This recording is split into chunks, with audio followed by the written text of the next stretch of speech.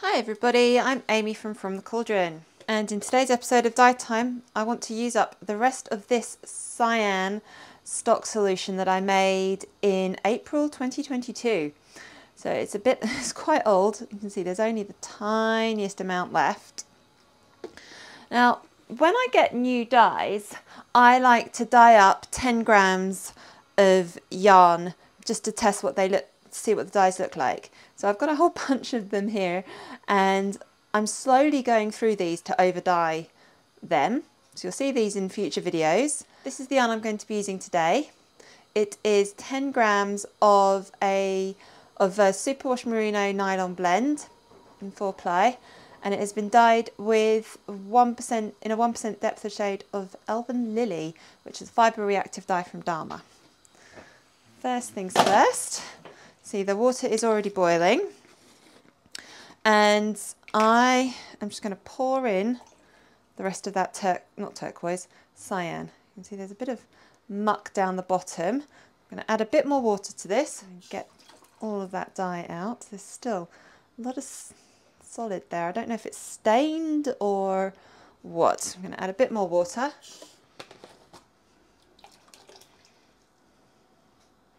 Still a lot of colour at the bottom. It may be stained, and I should have worn my gloves because these bottles are not waterproof, and it seems to be this cyan just gets absolutely everywhere. I can't seem to get the rest of this out.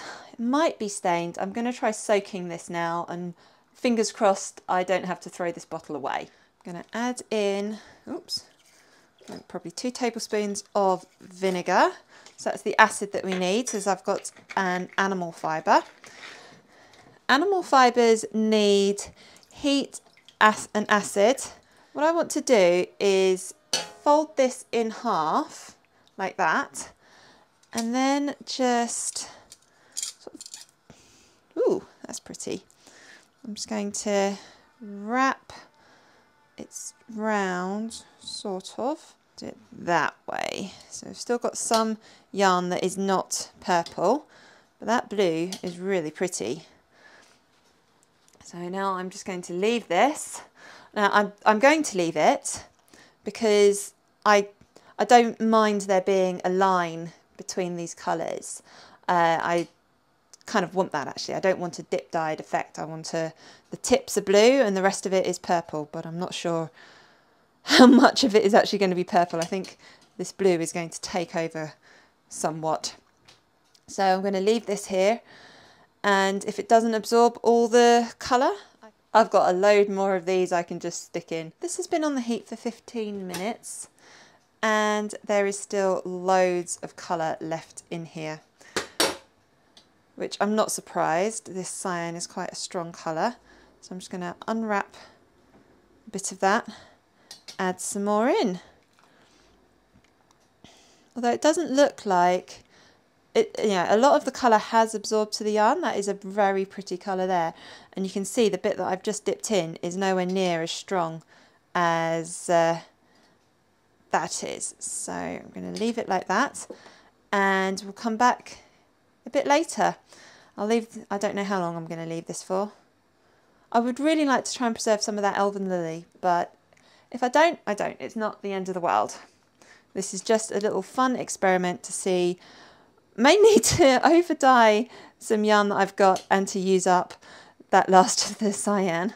This has been on the heat for another 20 minutes and there is maybe the tiniest hint of blue left in here.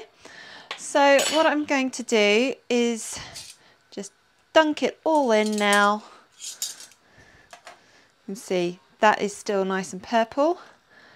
The colour running off that is clear, which I'm very happy about. So I'm going to just leave this for probably about 20 minutes while I have some lunch, and then I can take it off the heat and let it cool down. It's been about another 20 minutes and that water running off is clear. It looks like the water in there is clear as well, which is fantastic.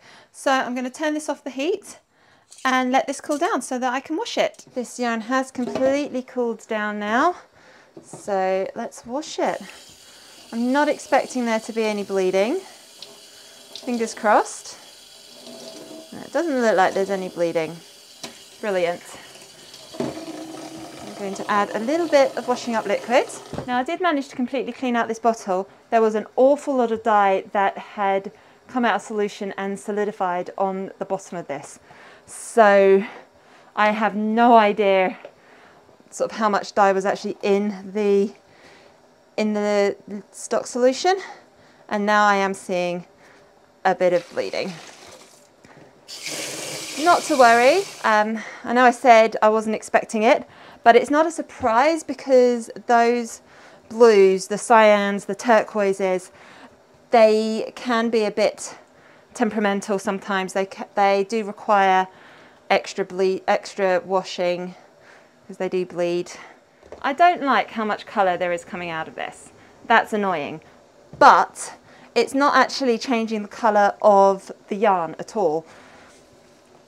It's when this colour starts fading, that's a problem. When you can see the colour coming out, it's a problem. But this is just annoying more than anything. I've got a few other things that needs washing as well, so I'm going to be standing here at the sink for a while. This can just soak in some water with soap. And here is the finished yarn. Now this yarn did continue to bleed quite a bit, so I did put it back on the heat for a little bit to try and get some more of the dye to set to the yarn, and it did, but it still bled even more. So if this was a skein of yarn that I was going to sell, I would keep it for myself because I wouldn't be happy sending this out to someone. Now if we have a little look at my swatches, those are the original colours. This was the original colour, the elven lily. You can see, I think you can still see hints of that through the turquoise, the cyan there. But that elven lily has pretty much gone. And then if we look at this 1% depth of shade of cyan, you can see what was left in there was definitely a lot more concentrated. And that's a big problem with the turquoises and the cyans. They can be so pigmented that a tiny little bit goes a long way. So even though there was probably not much more than maybe a tablespoon of dye left in my dye bottle, that was a very concentrated amount of dye. I won't be using cyan at quite so high concentrations again. Despite the bleeding problems, I think this is still a very pretty skein of yarn, and it's one of the reasons why I like experimenting on these 10-gram skeins. I would be absolutely devastated if I had done this on a 100-gram skein of yarn, only to have it constantly bleed, and just I would either have to keep it for myself and then be extremely careful when I used it, or just bin it in the end if it just didn't stop bleeding. But this is a 10-gram skein of yarn, and it's going to go into my scrappy blanket. Even though it was still bleeding, I'm not that worried because it's only 10 grams and I am keeping it as well. I would not be sending this out to any customers at all. I would never send out yarn to a customer that I wasn't happy with and that I wouldn't personally use. If you'd like to buy any of my yarns, I don't actually have a website at the moment, but I am working on it and I'm hoping to get it finished soon. So in the meantime, you can contact me through social media. I am from the Cauldron everywhere. Send me a message and I'm sure we can arrange something. I do custom colorways as well, so we can have a little chat if there's something you have in mind that you'd like, or if you'd like a surprise, send me a message and we can have a little chat about it. I publish new dyeing tutorials every Monday, usually around about 6 PM UK time. And I do like to do different things in my videos. I do like to experiment, particularly with these little skeins of yarn. So there should always be something different and interesting to watch. Thank you so much for watching.